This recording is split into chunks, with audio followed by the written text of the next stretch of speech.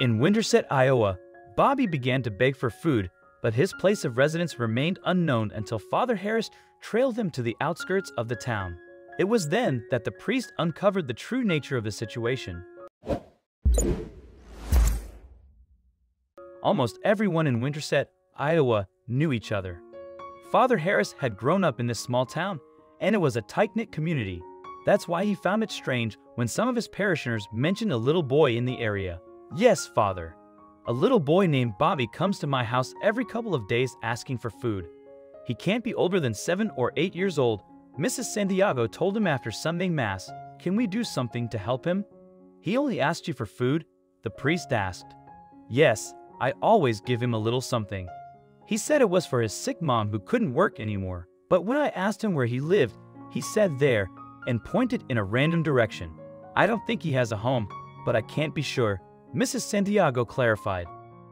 "Thank you for bringing this to my attention, Mrs. Santiago.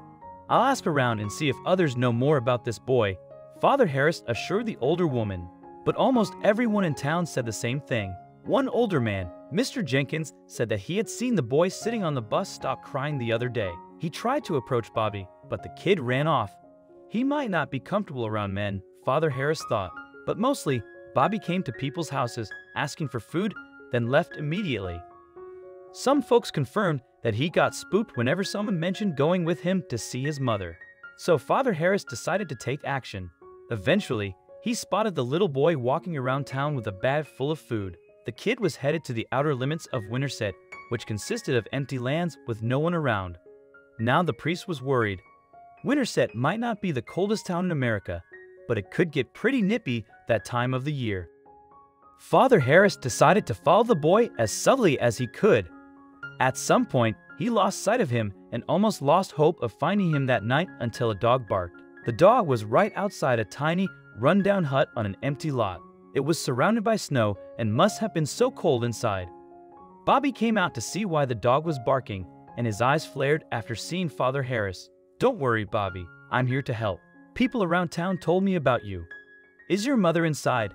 May I talk to her?" Father Harris inquired him while moving closer. "Can you really help us?" Bobby wondered innocently.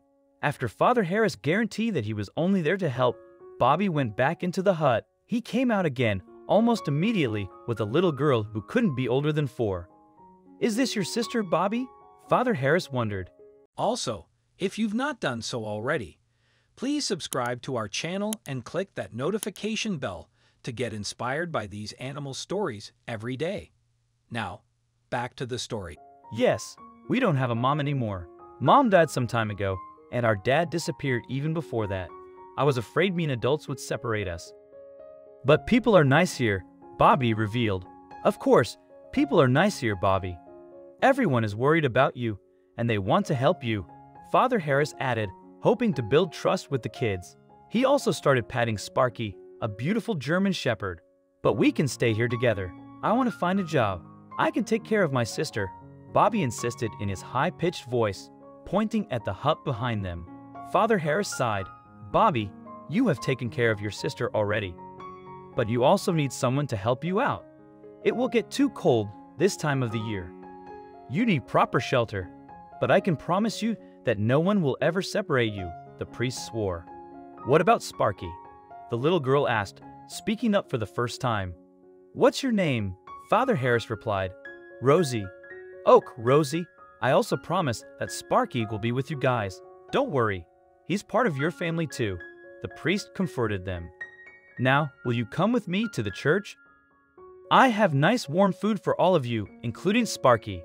Bobby agreed as the nights they had spent in the hut had been pretty scary. He encouraged his sister, and they followed the priest. Sparky trailed behind them without hesitation. There was a utility room and extra cots available at the church. Father Harris would have everything set up for them. They ate and went to sleep, with Sparky curled on the floor next to their beds. The following day, Father Harris asked around and estimated that the boy's mother must have died approximately 3 months ago. Then he called CPS to see about finding them a home. The social worker revealed the authorities had been looking for the kids all this time. She thanked him for finding them and talked about placing them with a foster family immediately. However, Mrs. Santiago told him to tell the social worker that a couple in town had been trying to have kids for ages. The McCarthys are so nice. They would be wonderful parents, and I know they love dogs too, the older woman insisted. After discussing the matter with the social worker, Father Harris received approval on the condition that the couple completed the necessary paperwork, underwent an inspection, and became authorized foster parents.